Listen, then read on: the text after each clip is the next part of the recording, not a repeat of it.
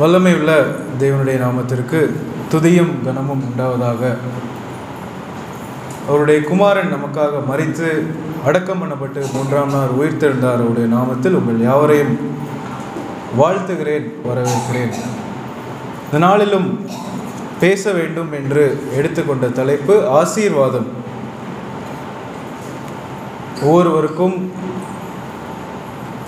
தேவையான ஒவ்வொரு நாளும் நாம் ஜெபித்து கொண்டு வருகிற ஆசீர்வாதங்கள், ஒரு தேவை அப்படின்னு வந்துருச்சுன்னா உடனே அப்போ தான் நமக்கு ஞாபகம் வரும், ப்ரேயர் பண்ணணும், அப்போ தான் எனக்கு ஆசீர்வாதம் வேண்டும் என்று நாம் ஜெபத்தில் காலையில், மதியம், இரவு தீவிரமான ஒரு ஜெபமாக நமக்கு தேவை வரும் பொழுது ஒவ்வொருடைய வாழ்க்கையிலும் நாம் பார்த்திருப்போம். குறிப்பாக ஒரு சுலபமான ஒரு எடுத்துக்காட்டு என்றால் வேலை தேடுபவர்களை நாம் பார்த்திருப்போம். ஒவ்வொரு நாளும் ஸ்பெஷல் கூட்டம் கூட வந்து விடுவார்கள். டெய்லி வந்து ஜெபமாக இருக்கும், சபைக்கு தவறாமல் வருவார்கள். ஜெபம் கேட்கப்பட்டு வேலை கிடைத்த பின்பதாக அவர்களை பார்க்க முடியாது. ஏனென்றால் வேலையினுடைய பளு, பிஸியாகி விடுவார்கள். அப்பொழுதுதான் வேலை திடீரென்று சண்டே காலையில் இருக்கும். அந்த ஆசீர்வாதம் கிடைத்த பின்பதாக நம்மளுடைய மனது எப்படி இருக்கிறது? தேவைக்காக மட்டும் சபையினிடத்தில் ஒதுங்குகிறோமா? தேவைக்காக மட்டும் நாம் தேவனிடத்தில் ஜெபிக்கிறோமா? நம்முடைய ஜெபத்தினுடைய குறிக்கோள் வெறும் ஆசீர்வாதமாக இருக்கிறதா என்பதை குறித்து சில வார்த்தைகளை உங்கள் முன் பேச விருப்பப்படுகிறேன். கண்டிப்பாக ஆசீர்வாதம் ஒவ்வொருவருக்கும் தேவையானது தான். நமக்கு தேவையான ஒன்று தேவனிடத்தில் நாம் கேட்கிறோம், தேவனுடைய பிள்ளைகளாக நாம் தேவனிடத்தில் கேட்கிறோம். ஆனால் அந்த ஆசீர்வாதம் எப்படிப்பட்டதாக இருக்கிறது? நமக்கு இருக்கிற ஆசீர்வாதத்தை நாம் என்னைக்கு உணர்ந்திருக்கிறோம்? எத்தனையோ பேர் வாழ்வதற்கு கஷ்டப்பட்டு இருக்கிறார்கள். நல்ல ஒரு பலம் இல்லாமல், சுகம் இல்லாமல் எத்தனையோ பேர் இருக்கிறார்கள். வீடு, நல்ல ஒரு வீடு இல்லை, உடுக்க துணி இல்லாமல், புதிய துணி இல்லாமல் எத்தனையோ பேர் இருக்கிறார்கள். எவ்வளோ ஆசீர்வாதங்களை நாம் பெற்று இருக்கிறோம். அந்த ஆசீர்வாதங்கள் நமக்கு பெரிதாக நம்மளுடைய கண்களில் தோன்றாமல் போகிறது. அதை ஒரு லெகுவாக நாம் அந்த ஆசீர்வாதத்தை எடுத்துக்கொள்கிறோம். நமக்கு எப்பொழுதுமே ஆசீர்வாதம் என்றால் ஒரு பெரிய பங்களா, ஒரு லக்ஸரி கார், பேங்க்ல நிறைய சொத்து, இதை தான் எப்பொழுதுமே நம் கண்கள் பெரிதாக பார்த்து கொண்டு இருக்கிறது. வாகனத்தில் வருகிறோம், சுலபமாக வருகிறோம், கால்கள் இருக்கிறது, நடந்து வருகிறோம். எத்தனையோ பேர் மரித்து இருக்கிறார்கள். இந்த வாரத்திலோ போன மாதத்திலோ எத்தனையோ பேர் நமக்கு தெரிந்தவர்கள், நம்மளுடைய நண்பர்கள் மரித்திருக்கலாம். ஆனால் நாம் இந்த நேரத்தில் ஜீவனோடு இந்த இடத்தில் இருக்கிறோம். எவ்வளோ பெரிய ஒரு கிருபை! நல்ல காலையில் எழுந்து நல்ல ஒரு புது துணிகளை போட்டுவிட்டு நாம் வந்திருக்கிறோம். அந்த கிருபைகளை எல்லாம் நாம் நினைத்து என்று நன்றி கூறியிருக்கிறோமா? நன்றி கூறுவதற்கு நம்மளுடைய ஜெபங்கள், எத்தனை ஜெபங்கள் இருக்கிறது? நாட்களில் ஒரு ஜெபமா? சும்மா கடமைக்கென்று நாம் நன்றி கூறுகிறோமா? நன்மைகள் எல்லாம் நாம் யோசித்து பார்த்திருக்கிறோமா? பிச்சை கேட்கிறவர்களையும் கூட நாம் பார்த்திருக்கிறோம். அப்படியெல்லாம் நம் தேவன் நம்மளை வைக்காமல் எவ்வளோ ஆசீர்வாதங்கள் தந்திருக்கிறார். அதுவும் ஆசீர்வாதம் தானே. அதை நாம் நம்முடைய வாழ்க்கையில் எவ்வளவு பெரிதாக வைத்திருக்கிறோம். லெகுவாக இந்த ஆசீர்வாதங்களை நாம் எடுத்துக்கொள்கிறோமா? வெளிநாட்டில் நீங்கள் கேட்டிருக்கலாம், சவுதி அரேபியாவில் சபை கூடுவதற்கு தடை உண்டு. அங்கு நீங்கள் சுலபமாக நாம் இங்கே இருக்கிற மாதிரி பாடல்களை பாடி வீடுகளில் கூடுவதற்கு பர்மிஷன் கிடையாது. நாம் இங்கே ஜாலியாக பாடுகிறோம், சவுண்ட் போட்டு பாடுகிறோம், காலையில் எழுந்தவுடன் வந்து ஜெபிக்கிறோம், ஸ்பெஷல் கூட்டங்கள் வைக்கிறோம். பிரதர் சொன்ன மாதிரி சாட்டர்டே, தேர்ஸ்டேஸ் வியாழக்கிழமைகளிலும் சனிக்கிழமைகளிலும் கூட்டம் கூட நாம் வைக்கிறோம். அதற்கு எல்லா பர்மிஷனும் நமக்கு இருக்கிறது. கோவிட் நேரத்திலும் கூட நாம் வீடுகளில் இருந்து நாம் கூடினோம். அவ்வளவு ஒரு ஆசீர்வாதமாக தேவன் நம்மளை நடத்தி வருகிறார். இதெல்லாம் நமக்கு சிறிதாக தோன்றிவிடுகிறது. லெகுவாக நாம் இதை எடுத்துக்கொள்கிறோம். கிறிஸ்தவம் என்றால் வெறும் ஆசீர்வாதங்களுக்காக தானா? ஒரு இந்து நபரையோ அல்லது வேற ஒரு ஜாதியோ மத நபரையோ நாம் பார்த்து எதற்கு கிறிஸ்தவத்துக்குள்ளாக நாம் அவர்களை அழைக்கிறோம்? நீ வந்து விட்டீர்கள் என்றால் உங்களுக்கு அதீத பணம், அதீத அந்தஸ்து கிடைக்கும், இங்கே வந்தீங்கன்னா உங்களுக்கு எப்பொழுதுமே சுகம் இருக்கும், எந்த ஒரு கஷ்டமும் உங்கள் வாழ்க்கையில் இருக்காது, அதை சொல்லி நாம் கூப்பிடுகிறோமா? நம்மளுடைய இலக்கு கிறிஸ்தவத்தில் அதுவாக இருக்கிறதா என்பதை யோசிக்க வேண்டும். அப்படி எல்லாருக்குமே அந்தஸ்து இருக்கும் என்றால் உலகத்தில் இருக்கிற எல்லா கோடீஸ்வரனும் கிறிஸ்தவனாக தான் இருப்பான். எல்லா சபையினரும் உலக கோடீஸ்வரர்கள் பட்டியலில் இருப்பார்கள். அப்படிப்பட்ட ஆசீர்வாதங்களை குறித்து நம்மளுடைய எண்ணங்கள் அல்ல. நம்மளுடைய தேவைகளை கண்டிப்பாக தேவன் சந்திக்கிறார். பண அந்தஸ்தை குறித்து நம்முடைய நோக்கம் இருப்பது நல்லது அல்ல. தேவனும் அதை விரும்பாதிருக்கிறார். நம்முடைய தேவைகள் கண்டிப்பாக தேவன் சந்திப்பார். அதை நாம் அவரிடத்தில் கேட்டு பெற்றுக்கொள்கிறோம். நமக்கு பெரிய ஒரு ஆசீர்வாதம் இயேசு கிறிஸ்து தேவன் நமக்கு தந்திருக்கிறார். அவருடைய சொந்த குமாரனை நம் பாவங்களுக்காக, நம்மளுடைய மன்னிப்புக்காக சொந்த குமாரனை அவர் தந்திருக்கிறார். அதுவே எவ்வளோ பெரிய ஒரு ஆசீர்வாதம். அதை உணர்ந்திருக்கிறோமா? அவருடைய குமாரனை நமக்கு தரவில்லை என்றால் நாம் பாவத்தில் இருந்திருப்போம்.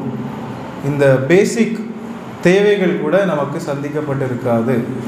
பாவத்திலிருந்து மரித்த பின்பதாக நரகத்திற்கு சென்றிருப்போம். எவ்வளோ பெரிதான ஒரு கிருபை, எவ்வளோ பெரிதான ஒரு ஆசீர்வாதம் அவருடைய குமாரனை கொண்டு நமக்கு தந்திருக்கிறார். ரோமர் 4வது அதிகாரம் 25வது வசனத்தை ஒருவர் வாசிக்கலாம். எடுத்தவர்கள் ரோமர் 4:25. ரோமர் அவர் நம்முடைய பாவங்களுக்காக ஒப்புக் கொடுக்கப்பட்டும் நாம் நீதிமான்களாக்கப்படுவதற்காக எழுப்பப்பட்டும் இருக்கிறார். ரோமர் 4வது அதிகாரம் 25வது வசனம் எல்லாரும் எடுத்துக்கொள்ளலாம். அவர் நம்முடைய பாவங்களுக்காக ஒப்பு கொடுக்கப்பட்டும் நாம் நீதிமான்கள் ஆக்கப்படுவதற்காக எழுப்பப்பட்டும் இருக்கிறார். தேவனுடைய குமாரன் இயேசு கிறிஸ்து நம்மளுடைய பாவங்களுக்காக 2000 ஆண்டுகளுக்கு முன்பதாக வந்து நம்மளுடைய பாவங்களுக்காக அவர் அடிக்கப்பட்டு 3ஆம் நாள் அவர் எழுந்திருந்தார். அதற்கு நினைவு கூறுவதாக நாம் பந்தியிலும் பங்கு பெற்றிருக்கிறோம். எவ்வளவு பெரிதான ஒரு ஆசீர்வாதம்! இதை நம்முடைய கண்கள் எப்படி பார்க்கிறது? தேவன் எனக்கு இந்த பெரிதான ஒரு ஆசீர்வாதத்தை தந்திருக்கிறாரே, அவருடைய சொந்த குமாரனை எனக்காக தந்திருக்கிறார். நான் நீதிமானாக்கப்படுவதற்காக அவரை அடிக்கப்பட்டு அனுபவித்து எழுப்பப்பட்டும் இருக்கிறார். என்னுடைய பாவங்களுக்காக அவர் ஒப்பு கொடுக்கப்பட்டார். எவ்வளவு பெரிய ஒரு ஆசீர்வாதம்! நாம் எல்லாரும் பாவிகளாக இருந்தோம், பாவம் செய்தவர்களாக இருந்தோம். நம்மளுடைய வாழ்க்கைக்காக அவர் ஒப்பு கொடுக்கப்பட்டார். தேவன் நான் பரிசுத்தராய் இருக்கிறேன், நீங்களும் பரிசுத்தராய் இருங்கள் என்று அழைக்கிறார். அதற்கு படியாக நமக்கு இயேசு கிறிஸ்துவை விலையேற பெற்ற ஒரு ஆசீர்வாதத்தை நமக்கு தந்திருக்கிறார். அது நம்மளுடைய வாழ்க்கைகள் எப்படியாக தெரிகிறது? இன்னொரு வசனத்தை கூட வாசிக்கலாம். மத்தேயு 6வது அதிகாரம் 25-26. மத்தேயு 6வது அதிகாரம் 25வது வசனமும் 26வது வசனமும். ஆகையால் எண்ணத்தை உண்போம் எண்ணத்தை குடிப்போம் என்று உங்கள் ஜீவனுக்காகவும் எண்ணத்தை கொடுப்போம் என்று உங்கள் சரீரத்துக்காகவும் கவலைப்படாதீர்கள் என்று உங்களுக்கு சொல்லுகிறேன். ஆகாரத்தை பார்க்கிலும் ஜீவனும் உடையை பார்க்கிலும் சரீரம் விசேஷத்தவைகள் அல்லவா? ஆகாயத்து பட்சிகளை கவனித்து பாருங்கள். அவைகள் விதைக்கிறதும் இல்லை, அறுக்கிறதும் இல்லை, களஞ்சியங்களிலே சேர்த்து வைக்கிறதும் இல்லை. அவைகளையும் உங்கள் பரமபிதா மழைப்பூட்டுகிறார். அவைகளை பார்க்கலும் நீங்கள் விசேஷித்தவர்கள் அல்லவா? நம் எல்லாருக்கும் தெரிந்த ஒரு வசன பகுதி. இங்கு ஆசீர்வாதத்தை பார்க்கிலும் ஒவ்வொரு நாளும் நம்மளுடைய மனதில் ஐயையோ நாம் என்ன பண்ண போகிறேன், எனக்கு பேங்க்கில் இவ்வளோ சொத்து இல்லையே, ஒரு 5 வருஷம் கழித்து என்னுடைய வாழ்க்கை எப்படி இருக்க போகிறது என்று ஒவ்வொரு நாளும் ஒரு கவலை, ஒரு பதஷ்டம் எப்பொழுதுமே ஒவ்வொருவர் மனதிலும் இருக்கிறது. தேவன் நமக்கு ஒரு திட்டத்தை கண்டிப்பாக வைத்திருக்கிறார். அவருடைய வழிகளில் நாம் நடக்கும் பொழுது எப்பொழுதுமே நமக்கென்று ஒரு எல்லா தேவைகளையும் கண்டிப்பாக தேவன் சந்தித்து வருவார். அவரை நாம் நம்பும் பொழுது எந்த ஒரு கவலையும் இல்லாதபடிக்கு அவர் மீது நாம் நம்மளுடைய நம்பிக்கைகளை வைக்க வேண்டும். இந்த பகுதி அநேகம் தரம் நாம் வாசித்திருப்போம். ஒரு பறவை அதற்கு தேவையானதையும் தேவன் போஷிக்கிறார் என்பதை பார்க்கிறோம். அவ்வளவு ஒரு சின்ன பறவைக்கு தேவன் அவ்வளவு இம்பார்ட்டன்ஸ் கொடுக்கும் பொழுது அவருடைய பிள்ளைகளாக நாம் இருக்கிறோம். ஒரு பிள்ளைக்கு எவ்வளோ இம்பார்ட்டன்ட் அந்த தாயோ அந்த தகப்பனோ கொடுப்பாங்க என்று நம்ம ஒவ்வொருவரும் நம்மளுடைய பெற்றோர்களை கொண்டு அறிந்திருக்கிறோம். தேவனுடைய பிள்ளைகளாக நாம் இருக்கும் பொழுது கண்டிப்பாக தேவன் நம்மளுடைய தேவைகளையும் சந்திப்பார். அதில் என்ற ஒரு மாற்றமும் இல்லை. அவரை நாம் நம்பி இருக்கும் பொழுது கண்டிப்பாக எல்லா தேவைகளையும் சந்திப்பார். அதே அதிகாரம் 32வது வசனத்தை கூட ஒரு வாசிங்கள். 32வது. எல்லாம் அஞ்ஞானிகள் நாடி தேடுகிறார்கள், இவையெல்லாம் உங்களுக்கு வேண்டியவைகள் என்று உங்கள் பரமபிதா அறிந்திருக்கிறார். ஒரு அப்பா அவருடைய பிள்ளைக்கு என்ன வேண்டும் என்று தெரிந்து இருந்தாலே எல்லாமே அந்த பிள்ளைக்கு கண்டிப்பாக கிடைக்கும். அவன் என்ன படிக்க வேண்டும், என்ன செய்ய வேண்டும், அவனுடைய தேவைகள், இந்த வயசுக்கு என்ன, 10வது வகுப்பு படிக்கும்போது அவனுக்கு என்ன தேவை, 12 வகுப்பு படிக்கும்போது அவனுக்கு என்ன தேவை, தேவைகள் அவனுக்கு கண்டிப்பாக பூர்த்தி செய்யப்படும். அந்த பிள்ளை 10வது வகுப்பு படிக்கும் பொழுது எனக்கு ஒரு பங்களா வேணும், ஒரு கார் வேண்டும் என்று அந்த பிள்ளை கேட்டால் என்றால் அந்த அப்பாவுக்கு தெரியும் அவனுடைய தேவை அது அல்ல. கண்டிப்பாக அந்த பிள்ளையுடைய தேவையை அந்த அப்பா சந்திப்பார். அதே மாதிரி நம்முடைய தேவன் நம்முடைய பிதாவாக இருக்கிறார், நம்முடைய அப்பாவாக இருக்கிறார். அவர் முன்னமே அறிந்திருக்கிறார். அவரிடத்தில் கேட்கும் பொழுது கண்டிப்பாக நம்முடைய தேவைகளை சந்திப்பார். பயப்படுவதற்கோ ஒவ்வொரு நாளும் நாம் பதஷ்டத்தில் இருக்கிறதற்கோ தேவை இல்லை என்பதை தேவன் தெளிவாக நாம் பார்க்கலாம். சங்கீதம் 34வது அதிகாரம் அதன் 8வது வசனம். சங்கீதம் 34 8வது வசனம். கர்த்தர் நல்லவர் என்பதை ருசித்து பாருங்கள், அவர் மேல் நம்பிக்கையாய் இருக்கிற மனுஷன் பாக்கியவான். சங்கீதம் 34 8வது வசனம், பக்கம் 689, பேஜ் நம்பர் 689, Psalms 34 verse 8. கர்த்தர் நல்லவர் என்பதை ருசித்து பாருங்கள், அவர் மேல் நம்பிக்கையாக இருக்கிற மனுஷன் பாக்கியவான். நாம் முன்பதாக பார்த்த அந்த வசன பகுதி ஒவ்வொரு நாளும் நம்முடைய தேவைகளை நினைத்து நாம் கவலைப்பட்டு இருக்கிறோம். ஆனால் நம்முடைய முந்தின வாழ்க்கையை, கடந்த நாட்களை நாம் நினைத்து பார்த்தோம் என்றால் எவ்வளவு நன்மைகளை நமக்கு தேவன் செய்திருக்கிறார் என்பதை யோசிக்கும் பொழுது நாம் தேவனை ருசிக்கிறோம். அவருடைய வழிகளை நாம் உணர்ந்து கொள்ளும் பொழுது, அவருடைய வழிகளை நாம் ருசித்து பார்க்கும் பொழுது அவர் மேல் முழு நம்பிக்கை வைப்பதற்கு நம்மளுடைய மனம் கண்டிப்பாக இடம் கொடுக்கும். ஒவ்வொரு நாளும் கவலைப்படுகிற கிறிஸ்தவர்களாக நாம் இல்லாமல் என்னுடைய தேவைகளை கண்டிப்பாக தேவன் சந்திப்பார், அவரை நான் ருசி பார்த்திருக்கிறேன் என்பதை நாம் உணர்ந்து அவர் மேல் நாம் முழு நம்பிக்கை வைக்கும் பொழுது இந்த கவலையோ இந்த பயங்களோ எல்லாமே கண்டிப்பாக நீங்கி போகும். நம்மேல் அன்பு கூறுகிற தேவன் ஒரு பிள்ளை மேல் கண்டிப்பாக எல்லா அப்பாக்களும் எவ்வளவு அன்பு வைத்திருக்கிறார்கள், ஒரு தாயோ தகப்பனோ ஒவ்வொரு பெற்றோர்களும் தன்னுடைய பிள்ளைகளுக்கு என்ன தேவையோ ஒவ்வொரு நாளும் அவர்கள் அறிந்து பாசத்தோடு அன்போடு அந்த பிள்ளைக்கு அவர்கள் எல்லாவற்றையும் செய்வார்கள். அப்படிப்பட்ட ஒரு பிதா நமக்கு இருக்கிறார். அவர் மேல் முழு நம்பிக்கையை நாம் வைக்கும் பொழுது எந்த ஒரு கவலையும் இல்லாதபடிக்கு அவர் மேல் நாம் நம்பிக்கையை வைக்கும் பொழுது கண்டிப்பாக நம்முடைய தேவைகளை அவர் சந்திப்பார்.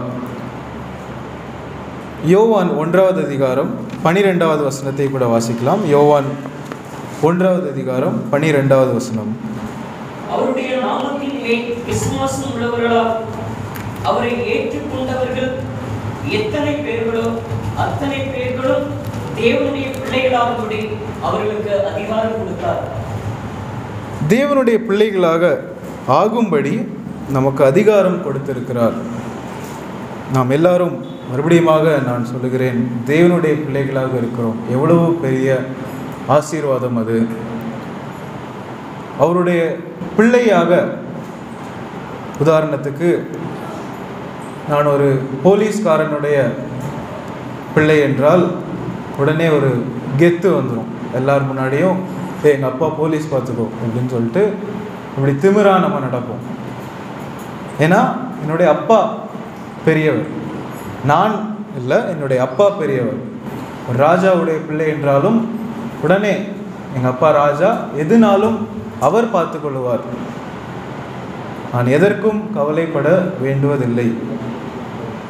உலகத்தில் அந்த நம்பிக்கை எனக்கு இருக்கும் பொழுது வெறும் ஒரு சின்ன ஒரு உலகத்தில் சில நாட்கள் வாழ்கிற அந்த உலகத்தில் பெரிய ஒரு அந்தஸ்தோ பெரிய ஒரு பதவியோ பெற்ற ஒரு மனிதனுடைய பிள்ளையாக நான் இருக்கும் பொழுது எனக்கு இருக்கிற நம்பிக்கை, பரமபிதா, உலகத்தையே உண்டு பண்ணின பிதா, ஒவ்வொருவருக்கும் ஜீவனையும் சுவாசத்தையும் தந்த ஒரு பிதா, அவருடைய சொந்த பிள்ளையாக நான் இருக்கிறேன்.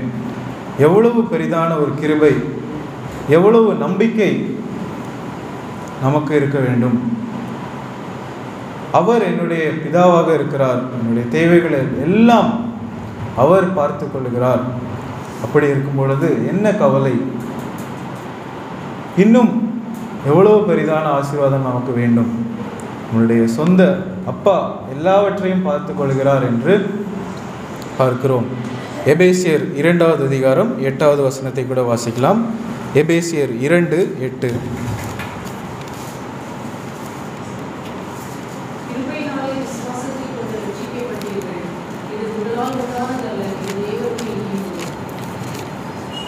கிருபையினாலே நாம் ரட்சிக்கப்பட்டிருக்கிறோம். நாம் முதலில் பார்த்தவாறே அவருடைய சொந்த குமாரனை நமக்கு ஈவாக தந்திருக்கிறார். அவர் தந்ததினால் நமக்கு ரட்சிப்பு உண்டாயிருக்கிறது. இல்லை என்றால் பாவத்தில் இருந்திருப்போம். மரணம் வந்திருக்கும் பொழுது நரகத்திற்கு நாம் தள்ளப்பட்டவர்களாக இருந்திருப்போம்.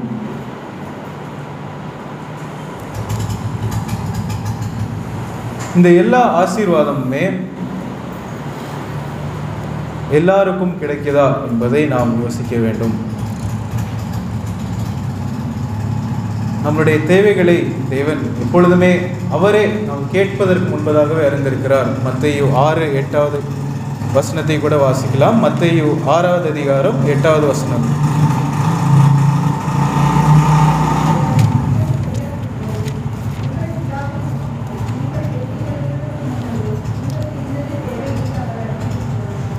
நமக்கு எது தேவை என்று நாம் கேட்பதற்கு முன்பதாகவே அறிந்திருக்கிற தேவன். நான் கேட்ட பின்பதாக ஐயோ நான் அதற்கு என்ன பண்ணுவேன் என்று அலறுகிற பிதா அல்ல. நமக்கு என்ன தேவை என்று முன்னமே அவர் அறிந்திருக்கிறார். நான் கேட்பதற்கு முன்பதாகவே அவர் அறிந்திருக்கிறார். அப்படிப்பட்ட ஒரு பிதா நமக்கு வைத்திருக்கிற கண்டிஷன்ஸ், அதை நாம் அநேக நேரங்களில் இழந்து விடுகிறோம். ஒரு வசனம் வாசிக்கிறோம் என்றால் அந்த வசனத்தில் ஆசீர்வாதத்தின் பகுதியை மட்டும் நான் வாசித்துவிட்டு அந்த ஆசீர்வாதம் பெறுவதற்கு நான் என்ன செய்ய வேண்டும், என்ன தேவன் என்னிடத்தில் எதிர்பார்க்கிறார். நம்மளுடைய அப்பா 10th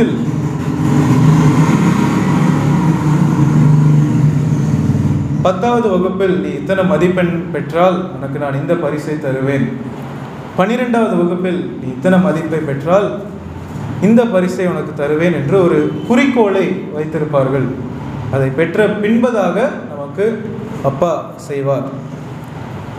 அப்படி ஒரு கண்டிஷன், அதையும் நாம் வேதாகமத்தில் பார்க்கலாம். அதை அநேக நேரத்தில் நாம் விட்டு விடுகிறோம். தேவன் ஆசீர்வாதம் தருகிறாரா, நல்லது, அதை வாசித்த பின்பதாக அதோடு நாம் வசனத்தை முடிக்கிறோம். முழுவதுமாக அதிகாரத்தை படித்து அவர் எப்பொழுது நம்மை ஆசீர்வதிப்பார் அதை நாம் விட்டுவிட்டு தேவன் எப்பொழுதுமே நமக்கு நன்மை செய்வார், நான் எது செய்தாலும் என்னுடைய வாழ்க்கை எப்படி இருந்தாலும் கண்டிப்பாக தேவன் என்னை பார்த்து கொள்வார் என்பது அல்ல. மத்தேயு 6வது அதிகாரம், மறுபடியுமாக வேதாகமத்தை திருப்பிக் கொள்ளலாம். மத்தேயு 6வது அதிகாரம் 31வது வசனத்திலிருந்து 34வது வசனத்தை எடுத்தவர்கள் வாசிக்கலாம். மத்தேயு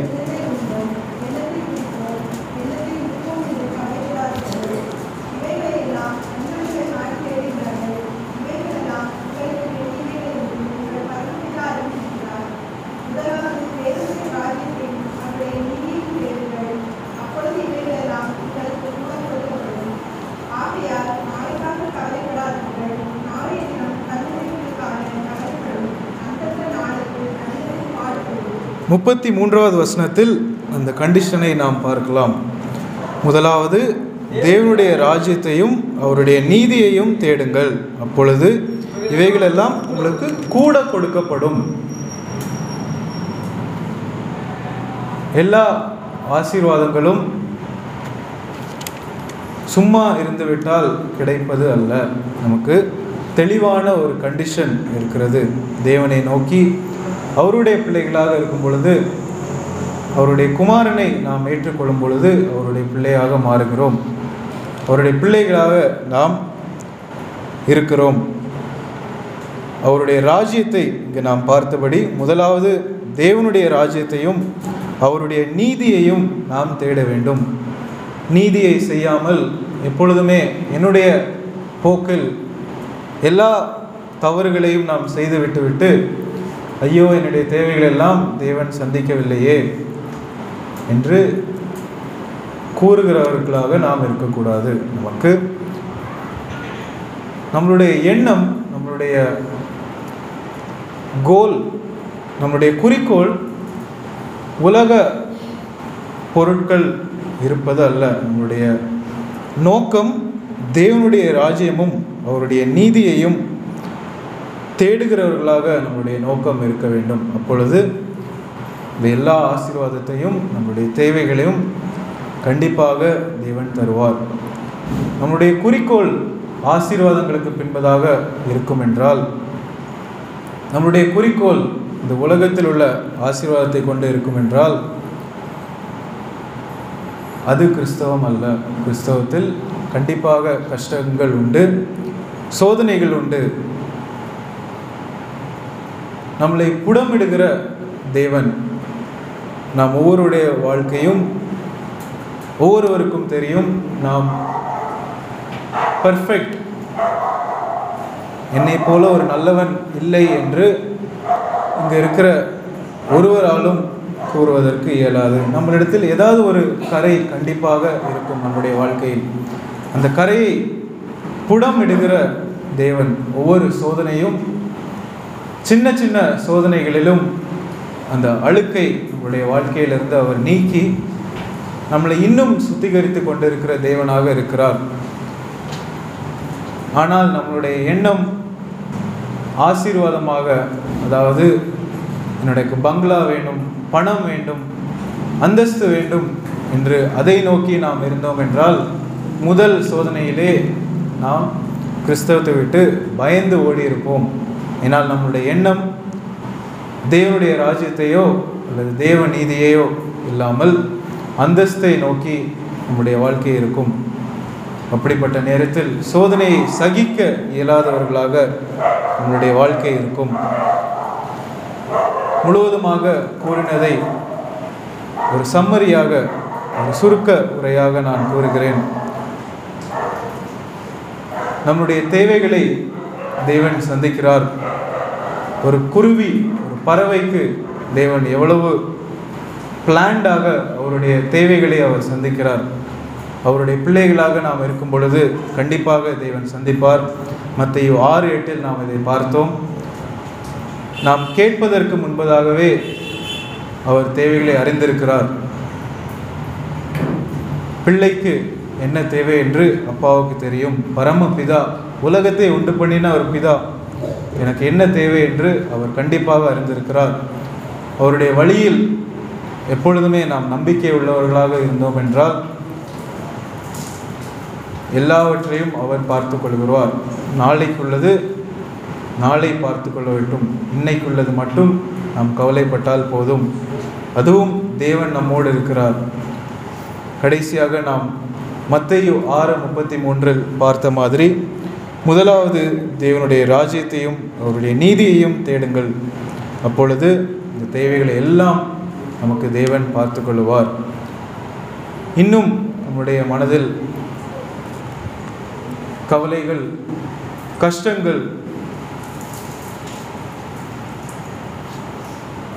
தேவைகள் இருக்கும் என்றால் கண்டிப்பாக அதை தேவன் சந்திப்பார். தேவனிடத்தில் நாம் கேட்கும் பொழுது நமக்கு அப்பாவாக இருக்கிறார், நமக்கு பிதாவாக இருக்கிறார். அவரிடத்தில் நாம் பிள்ளைகளாக கேட்கும் பொழுது கண்டிப்பாக அவர் கேட்பார். இதில் எந்த சந்தேகமும் இல்லை. எந்த ஒரு சோதனைக்கும் நாம் விலகாதபடிக்கு கிறிஸ்தவம் கண்டிப்பான ஒரு கஷ்டமான வாழ்க்கை.